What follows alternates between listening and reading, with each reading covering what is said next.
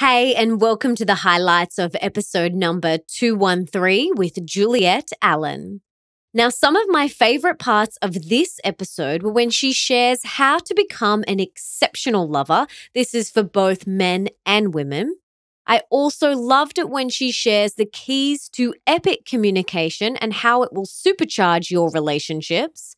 I also loved it when we chat about the love bubble, what that is, and how you can have one with your partner, and how to keep your intimacy alive in long-term relationships. So many people ask me about this, and the answers you have been looking for, we share in this episode. But there is so much more wisdom, knowledge, and inspiration that you get in the full episode. So, to listen to the full podcast and get all the info in the show notes, head on over to melissaambrosini.com/213 right now. Juliet, I am so excited to have you on the show. Now, can you tell us about your story and how you got to where you are today doing the work that you now do? Like, this isn't a conventional, quote unquote, conventional path or a conventional career. So how did you end up here? Tell us your story from where it all began. All right.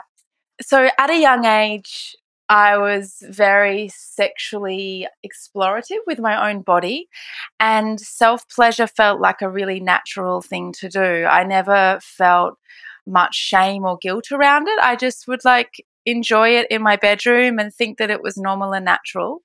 And so I feel like my journey began quite young. And then once I hit teenage years, I was really curious about sex. However, I wasn't wanting to engage really in sex, but I wanted to read books about it, and I'd spend hours in secondhand bookshops, just like in the sex section, reading about tantra and the ancient Taoist sex techniques. And so I was really curious from a young age. And then I studied psychology and I became a yoga teacher, and then I gave birth to my daughter.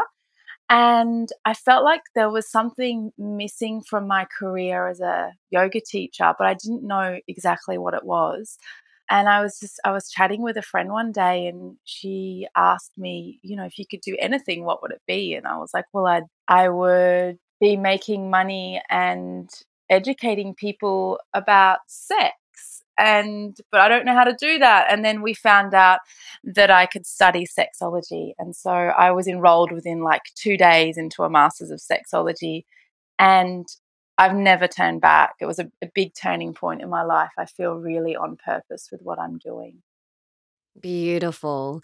And so for people listening, what is a sexologist?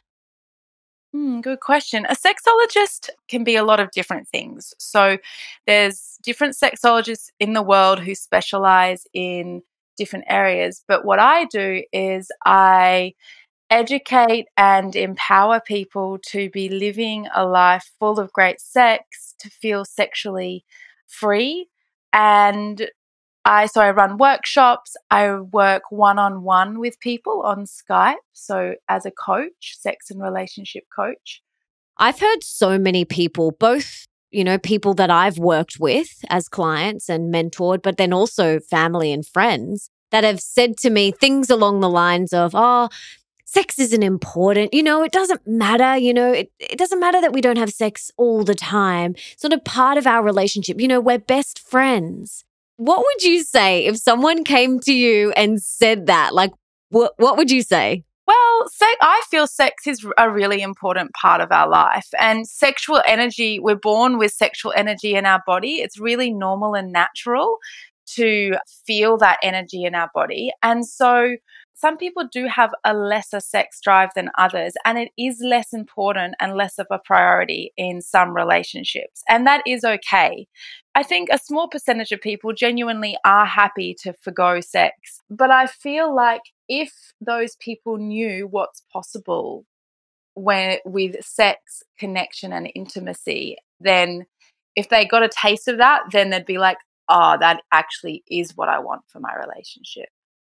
And I love that you say how you do sex is how you do everything in life. So what do you mean by that? Well, an example would be, how enthusiastic are you about connecting with with your partner in the morning or in the evening or through the day is a reflection of how enthusiastic are you around connecting with yourself and with life and with life force and with other humans, our family, our friends. So I feel like how you do sex is how you do life. When we're really enthusiastic and we're like willing to commit to having a really deep, amazing sexual relationship with ourselves and our lover or our husband or whoever we're with, then it's a reflection of how enthusiastic we are about all areas of our life and about having a great life, basically, and creating what we want. For men and women both listening, how can we become exceptional lovers and have this life-changing sex? How do we get there?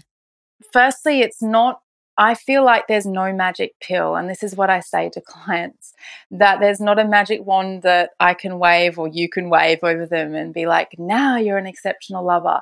I feel like it's a lifelong journey, and it's a commitment to self to really explore the parts of ourselves, firstly, that get in the way of us feeling really comfortable in our sexuality and in our body and in ourselves.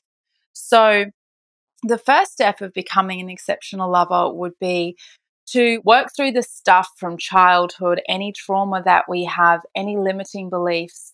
Do that with a coach or a therapist or whoever you resonate with, and get some support around that and clear all this baggage.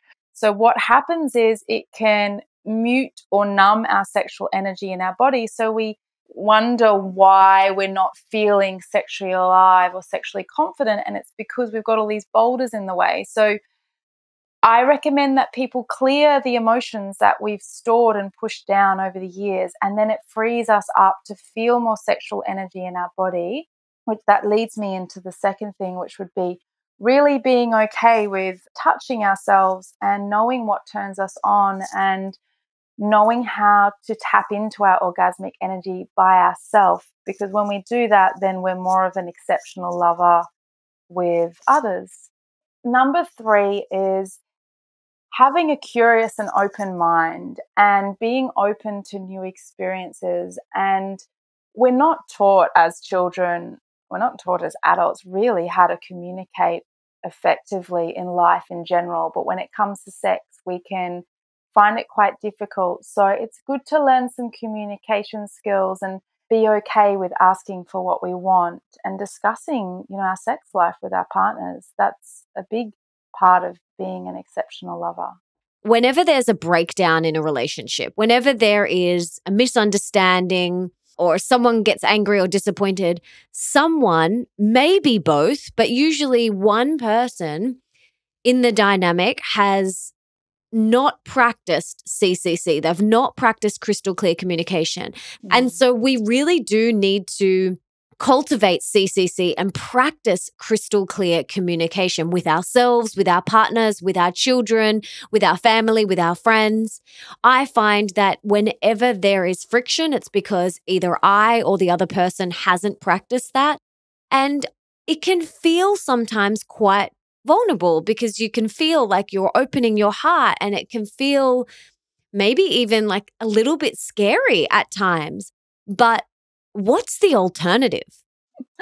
I love CCC. I'm going to adopt that one, crystal clear communication. I'll adopt it personally too, because it's so important. And I do want a presence so that it is a hard one to master. Even I find personally, sometimes I want to be crystal clear in my communication, especially with my partner. And sometimes I just can't find the words because I have a lot of emotion bubbling up, or I just don't exactly know what I'm feeling. So it's not always easy either.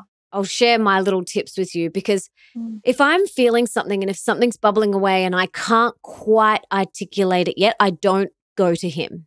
I don't go to him until I've seen my therapist, or maybe I need to just chat to a friend about it, or maybe I just need to sit with myself and journal and get clear. And then what I do is I say to my husband, I'd like to have a love bubble with you tonight. A love bubble is basically a very safe and sacred space. And what happens in the love bubble is you wrap yourselves in this literally like bubble. And this is where you practice CCC. And if I say I would like to have a love bubble with you, he's like, yeah, sure, no worries. Let's get into bed early and we'll do it. And we'll just kind of sit in bed and do it. And in that safe space, that's where I can express, and he doesn't say a single thing until I have said, I'm finished or I'm done expressing. And then he will talk. And then he'll say, thank you for expressing. And then he'll give his feedback. And I cannot tell you, we've been doing this for a few years. It is life changing. I love that idea. I really love that. And it's so awesome to hear that you guys are practicing that. And such like great, this is going to help so many people listening if they can do that. And I like what you say around, basically you need to pick and choose when you're going to bring stuff to your partner. And I think the best thing to do is what you guys are doing, which is request, hey, this is what I need. I want to go into the love bubble. And so your partner can prep him or herself to be able to listen really effectively. It is about asking our partner, are you open to listening right now? What are your tips on how we can really keep that intimacy alive in a long-term relationship? Firstly, both people in relationship need to want to prioritize sex and intimacy. I find that with a lot of clients and couples that I see, that often one person is just not that into it and they're not wanting to prioritize it, and the other does. And that's where conflict arises, because one person sees it as so important and the other is like, I don't really care. Like, this isn't important to me. So getting together and having a conversation to agree this is something that we want to prioritize in this relationship from the beginning. So having that conversation. And then I recommend always prioritizing quality time with each other. So what can happen is we get really busy. At the start, we're in the quote unquote honeymoon phase and we're like, we just can't get enough of each other. And then life rolls on. We get busy. We're all very busy these days. I find that we're busier than ever. And sex gets pushed onto the sidelines and we don't prioritize just simply quality time. So as a couple, agreeing that even if we have children, which a lot of people listening would, that you need to make time without the kids too, where it's just you guys. You don't have to actually have sex, but where you can just chat and have fun and laugh and have intimacy together, whether that's just cuddling or kiss or whether it leads into making love, but prioritize quality time. Why is it so important that we create a sacred space for us to make love? It's so important that we create this beautiful space because it allows us to drop into connection and intimacy without all the clutter. And it's really important to declutter and create a beautiful space, because I feel like our sex life needs to be priority again. And it's really important to have this clean energy in the space so that we can drop in quicker with each other. Yeah. Oh, yeah. It's been huge for us. Huge. And not only for our sex life, but just for our sleep. Like the quality of our sleep has just deepened so much, because when you walk in there, you send a signal to your brain that it's sleep time or lovemaking time, not a time to get in there and whip out your phone. It's a good point you make about the phone, because this is becoming more and more of an issue in relationships. We're so attached to our phone and to social media and work and everything. It's like a little mini computer in our hand. And so many couples are going to bed with their phones and just lying there and scrolling together. And so the rule that I have is no phones in the bedroom. And most of my clients adopt that rule and come back to me and they're like, oh my God, that was the best change that we made for our relationship. Oh, totally. And their sleep. Yeah. Oh, definitely. I've been dealing with, grief or some health stuff. And then I realized, once I got some blood work done, that my hormones were all out of balance. And then I was like, oh, that explains why I don't feel like making love. So I just wanted to put that in there because a lot of people have that excuse of, I'm just not an intimate or sexual person, but really like they are deep down, but their hormones are just out of whack. Oh, I completely agree.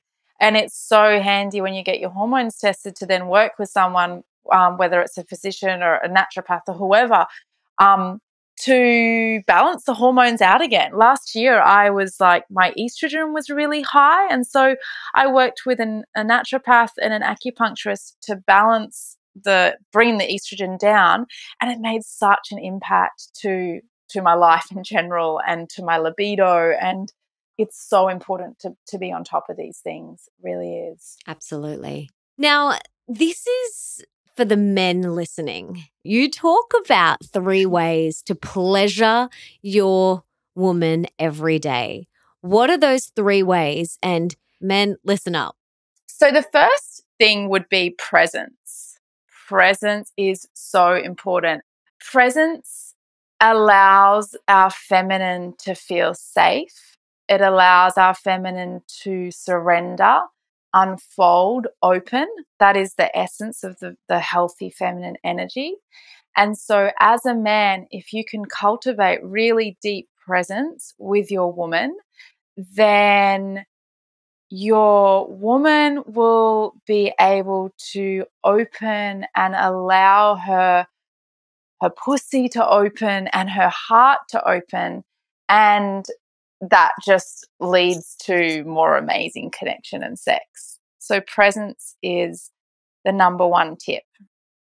The next one would be letting go of the need to reach orgasm. So a lot of the time we've been conditioned to feel like sex needs to have an ending or an end goal, which is orgasm. The second tip is just letting go of that goal and instead focusing on all the little things that you can do to explore your woman's body and to connect with her in a deeper way. Because when you take out the goal of orgasm, then you're both going to be able to feel into the subtle energies and the orgasmic energy in your body that you may miss if you're just racing for the finish line. So number 3, the third tip is staying with your woman for as long as she needs after sex. So a lot of the time, because of the busyness of life, we enjoy sex and then it's like, all right, I need to go to work, I need to get up and take the condom off, or I'm going to have a shower, or we need to clean up. A lot of women in those moments, the woman can feel abandoned in those moments. And a lot of women have an abandonment wound as their core wound. I would say communicate and have a conversation with your partner around what does she need after sex. So asking, what do you need to feel safe to open, and what do you need from me to feel safe after sex too? So the 4th tip would be really nurturing your woman's heart, because a woman's heart space is the positive pole in her body. So for a woman to fully open her pussy and open her legs and like really feel ready to take a man inside of her, we need to feel that our heart is open. I wanted to ask you, what is the average amount of lovemaking? What have you seen to be really effective in cultivating a beautiful partnership? Like, what's that number?